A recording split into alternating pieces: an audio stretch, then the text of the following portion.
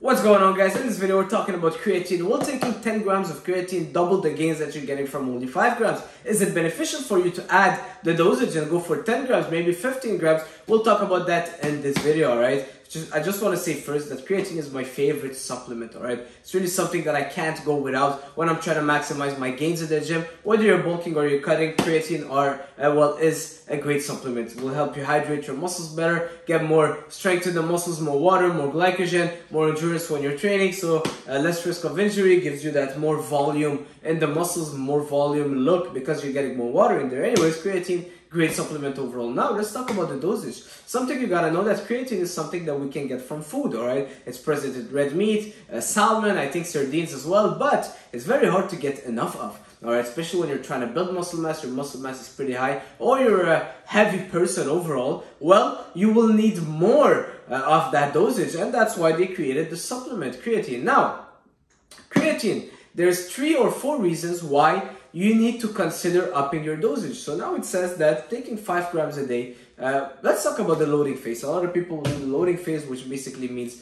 you'll load up, you'll take 20 grams for a week and then maintain on 5 grams. But a lot of people, after they finish taking 20 grams and they stick to 5 grams, they don't see a lot of difference anymore, all right? Because 5 grams is not enough for them. And that could be because of many reasons. Number 1, they have a high muscle mass. The more you weight, the more you need creatine. I saw Andrew Huberman doing a video on it yesterday, and he was saying that if you're between 180 to maybe 200, 210 pounds, you will need more creatine than someone that is 160, obviously. And he would say that you will need to consider 10 grams a day. So instead of going for 5 grams, consider 10 grams a day. So if you're 180 pounds, consider 10 grams. That's the first thing. Number 2, so even if you're under 180, but you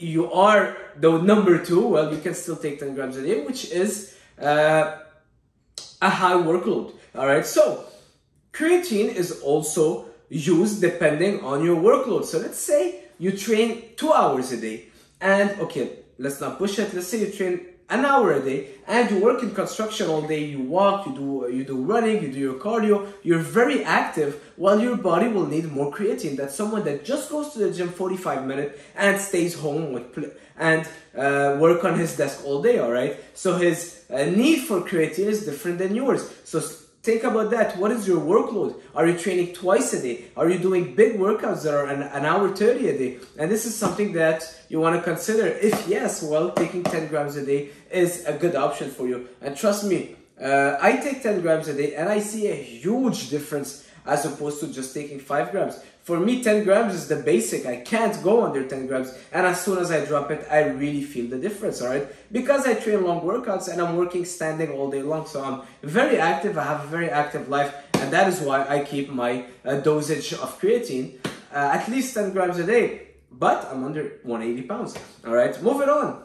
Reason number 3 is we spoke about the muscle mass being high, your weight being high. If you're not eating red meat, if you don't eat red meat, you're not consuming salmon, you're not consuming the foods that have creatine in them. A lot of people don't eat red meat. They will just eat chicken for a protein or white fish. Well, in that case, you're not also getting enough creatine from the food you're consuming, and consuming a bit more through supplement can be helpful. Number 4 is that if you're not a good responder, a lot of people are not great responders to creatine, so that's why taking only 5 grams will not do anything, and upping it to 10 grams will do wonders. All right, so if you're someone that is taking creatine right now, but you don't feel anything, you feel really the same, consider upping the dosage and going for 10 grams, double it. All right, now you can take it all post-workout, you can take it all pre-workout. What I do is I take pre and post-workout, so I'll take 5 grams pre, 5 grams post, and I'm good for the day. All right, so I get the best of both worlds, but go with however you feel. You can take it all the 10 grams one shot, but guys, yes, taking 10 grams will definitely help you. Definitely, if you identify with all the 4 things that I just said before. But yes, 10 grams has been a game changer for me, and that is why I take 10 grams of creatine every single day. If you like that video, please consider liking, subscribing, sharing it with a friend, comment down below, and I'll see you guys soon. Ciao.